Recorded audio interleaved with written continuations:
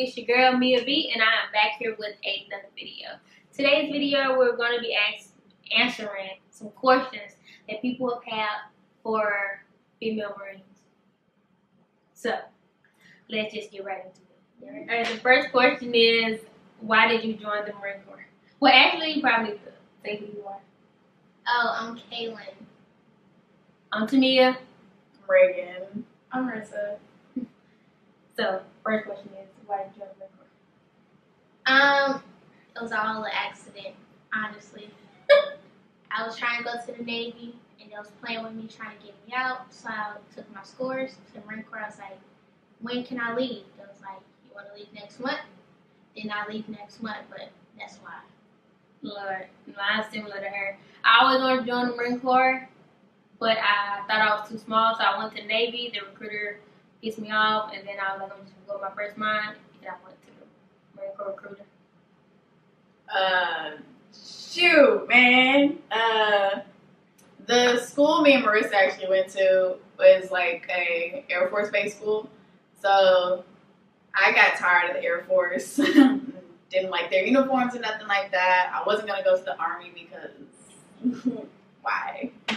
Navy, I can't swim, but like my dad was a Marine, so might as well follow in those footsteps, right? So Hey, you can see answer questions. Way, but your own way.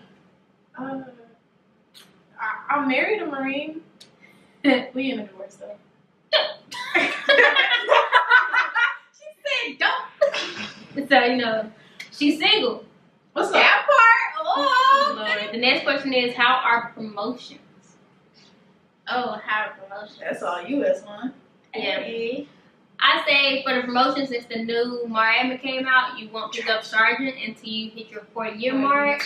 So if you want to get promoted fast and get promoted meritoriously, have a high PFT score, high CFT score, make sure you're good at your job, have high pros and cons, and make sure you know how to keep the Marines around you, and don't do nothing you don't supposed to do. Don't do it just for the money. Like, make sure you know the Marines around you. Like, And you're proficient at your job. that part. Know your job and all that. Because if not, what's the point besides, okay, yeah, you got your check, but like these Lances can do better than you.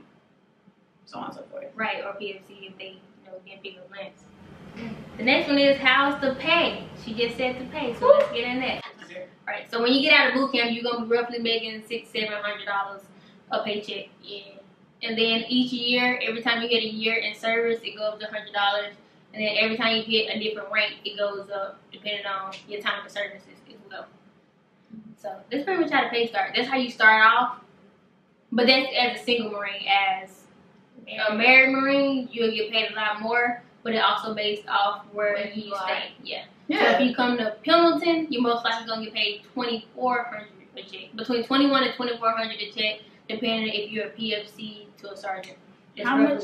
how you're gonna be paid. Okay, so my ex, he's a corporal, and he gets like $2,400, and we have a kid too. And that's like at MCRD, right? Yes, it's like San Diego, which is Yeah, so I think all of Southern California is the same. I don't know how it is on the East Coast. And then if you like up north, probably get 26 because it's higher than San Francisco or something. So that's how the pay works. So the next question is, what to do to get ready for boot camp? I say you need to be running, you need to be getting prepared mentally, emotionally, and you need to be focusing on them abs.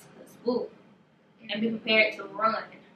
And if you're going in the summertime, make sure you're hydrated because them headaches and if you're passing out, you don't want the silver bullet.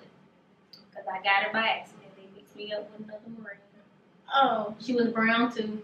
We were both browns.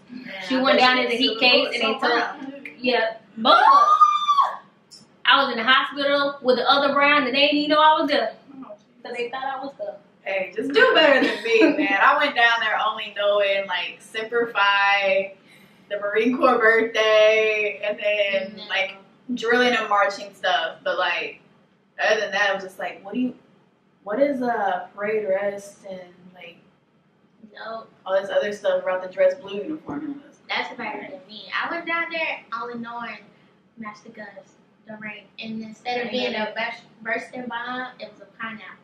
That's how I do it. Yeah, That's how I was taught it. in boot camp. I was pineapple. That's all I knew. That was like, oh, get online. I was like, who are you talking to? Like, why are you yelling at me? Can you, like, I had a hard time. I did. Well, boot camp was nothing for me personally because my mama yelled like that every day. And my senior drill instructors, all of them were black females, and I looked at them like they were my mother because they favored her in some type of way. So for that part was fine for me. I ain't miss nobody. Oh, I was belligerent. I did it all for my dog. I was belligerent. Oh my Lord. I miss Shaq so much. Like, Lord. Yeah, but I just say get mentally prepared. Mentally prepared, physically prepared. It's just a game. If you think you know it all, you don't.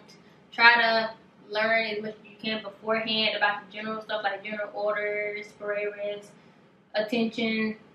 Get a rough draft on a rank. So once you do go to boot camp, when you're in the classes, some stuff will be like you come back in your memory. So when you start taking the test, how is it working with male Marines? So I would say for me working with memories, it's not bad. It's just they think just because you're a female, you think you're gonna get it your way because it's not that many females in the Marine Corps. They try to overpower you because they're louder. They can yell louder, whatever. It's like being a female in the military. You always have to prove yourself, regardless if your rank, anything. You don't have to prove yourself because you're just a woman in the man's world. Pretty much, that's how I see it. Right. And if you're not comfortable being around males, don't join the Marine Corps because it's always gonna be either the only girl or it's gonna be 200 men and 16 girls. The fewer and the prouder. Right. So that's my thing. Don't feel intimidated. Don't be like, well, I'm a girl, I can't do this. Don't use that because that's what they say already. At least try, and if you need help, don't be afraid to ask for it, but don't let nobody bully you or make you feel some type of way. Stand your ground, stand your ground. I was going to say, just stand your ground and all that. Like, for me, I've been around guys a lot, so it's just like, they're all my brothers and everything. Like, I try to get to know them and everything, but then they see that as, like, flirting and stuff, and there's a lot of male Marines who don't see it like that. They just want to be your friend, but then some of them think, oh, yeah, I'm going to try to game her, bro. Like, let's do that. But no. Like, you're supposed to be brothers and sisters in arms. It's pretty much incest. So, no, I'm good.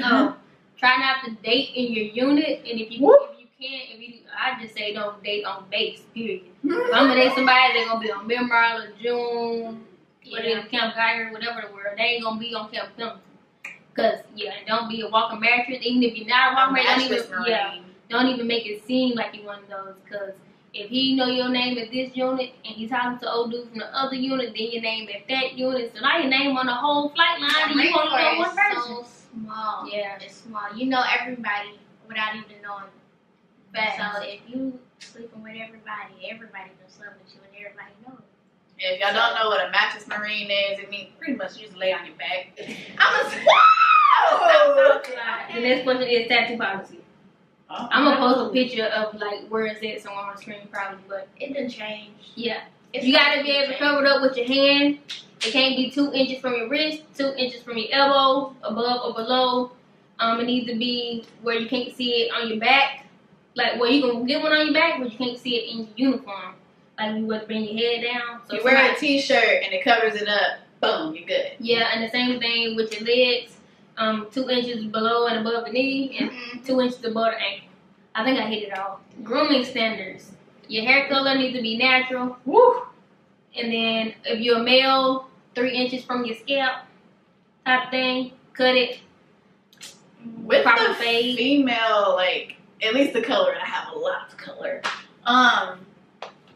That one pretty much goes with, like, has to complement your skin tone, like, verbatim, complement your skin tone, and be a natural hair color. Right. So she can't have purple hair. Yeah. I can't dye my hair blonde. These don't think. Well, I think you can be, but it gotta be your whole head. Yeah. You can't do the ombre effect type of thing. Nothing faddish, and to like do a fad is like to make it trendy or anything like that. So no ombre, balayage, Streaks. montage. Montage ain't even a color. That's what I was like. That was made up. Your nails, they need to be short. Yeah, short and clean, unless you like maintenance. You know what I'm saying? And like a quarter inch. Yeah. French tips. Yeah, French tips. I don't think we can do the nude colors anymore, but I think they still do them. Yep. I personally get my nails clear, so. Cause It's you pay more quarantine. for French tip, but it's less coverage. Like, it don't make sense. But yeah. Oh, And now we get the physical fitness. Just make sure you're in shape. Keep up with the men. Or be better than them. That Or part. both. I personally have 2 hip injuries, lower back injury, a shin injury. So, that's a no. But, you're gonna be busted. yeah, you're going to be busted from the rooty to the tootie with injuries. I tell you that. But you got to Leave give with it your all. none. You join with none, you come back with 7. Hey, those females that come from the East Coast and then come to the West Coast and do MCT, yo, props to y'all. Because that's crazy. Like, y'all go from hiking on low level, flat terrain to then going on hills and stuff. Props to y'all. Look, once you get fit, don't get back out, because then you're going to mess yourself over. And, like, once, like, if you were to have, become with a child, try to work out. During it, you don't got to go to the extent. But try to work out at least a little bit so it won't be so hard for you to get back into the standards. Because some people have a hard time getting back into It's a standards. whole new body. Yeah. So, if I say some people gain 2 pounds, some people gain 200 pounds. You know what I'm saying? You just need to watch what you do. Yeah. So, and that's going to be the hard part, because the Marine Corps is going to make you feel like you're overweight and you got to standards, make you feel like you're fat. You look in the mirror and you look perfectly fine. So don't let the Marine Corps standard of beauty or in shape become your reality, because that's how people go into depression and get anxiety, because they let people make them feel some type of way about themselves. How to stay motivated. Bruh. Surround yourself with people that keep you motivated. Yet. Don't worry about the negative people. Don't worry about the naysayers. And if your chain of command suck, they ain't gonna always be there. So, and if they are, because you just got there and they just got there and y'all got the same tour, then you know what? Do what you gotta do. Keep it short and simple. Your day go by a lot faster. Just get the job done. You gotta think of it like your cousin. Like, everybody talks about, like, that one cousin, but as soon as, like, somebody outside the family is like, oh, well, so-and-so is, like, stupid or this, and that, you're just like, hey, hold up. Don't talk about him that way. That's how the Marine Corps is. Yeah. So, it's a love-hate relationship. A lot of love, though. A whole lot of love. It is. Yeah, because you can't pick and choose them. To a certain point, which is where the hate comes through. Okay, I would say for me, my thing is surrounding myself by like-minded individuals like myself. It's these people right here. I would say, but around, since I'm black female Marines, like myself, since we all have our different struggles, but it's similar in different ways. AKA hair. Woo! We all go through the same struggle. So, I mean, I feel like if I have a problem, I can be like, hey, Mia, like, am I messed up? You know what I'm saying? Like, and she can point me in a better direction than not saying, well, other races can, but she understands what I go through in my own head to help me better understand, all right, maybe you messed up here, or no, you're not. Maybe you got me, you know what I'm saying? Like, not everybody's going to see it through your eyes or my eyes, so it's better to come to a mutual understanding and a common ground to get your point across. Because everybody was raised different. So everybody. College while being active duty. I did classes while active duty. You did classes while active duty. I'm doing classes, yeah. Yeah, she's still doing classes. My last course ended in October. I started off taking one class, 8-week class, and I did all mine online. Mine was hybrid, so I did online, and then I also did in class too. Okay. I only did online. I took 8-week courses from January to October of 2019. I started off with one class just to make sure I can handle it with work, and then I went up to 2 classes. It was a killer, but I was trying to get them credits in. But it's doable. It all depends on your job in the Marine Corps and the hours that you work. If you're maintenance, it's kind of going to be a little harder. But if you like administration or something like that, and you get out between 4:35, you can make it work. Then, but if you like have like a family, like we married or something, it all depends on if you got the help at home. You know what I mean? So what I also did, I tried to get an hour in with homework each day, and then whatever I didn't have done on Saturday morning, from I wake up, I usually wake up at like 7:30 on the weekends, and 7:30 to 9:30, just straight homework. And if I wasn't done then, I did the same thing on Sunday morning. So yeah. I think for me, just like doing classes and everything while being in, it helps a lot, and I wish I could have started earlier, but that's whatever. But for me, I stay on track by time management. So when I'm at work, I know like I have a set schedule for after, like I'm doing my homework at this time. Freaking, I'll go to class, do some more homework for the next class that I'm doing, because I'm usually taking 2 at once. And then on the weekends, I'm just doing homework and hanging with these nerds. Facts. But I have my support system, so I got them, I got my family. Freaking.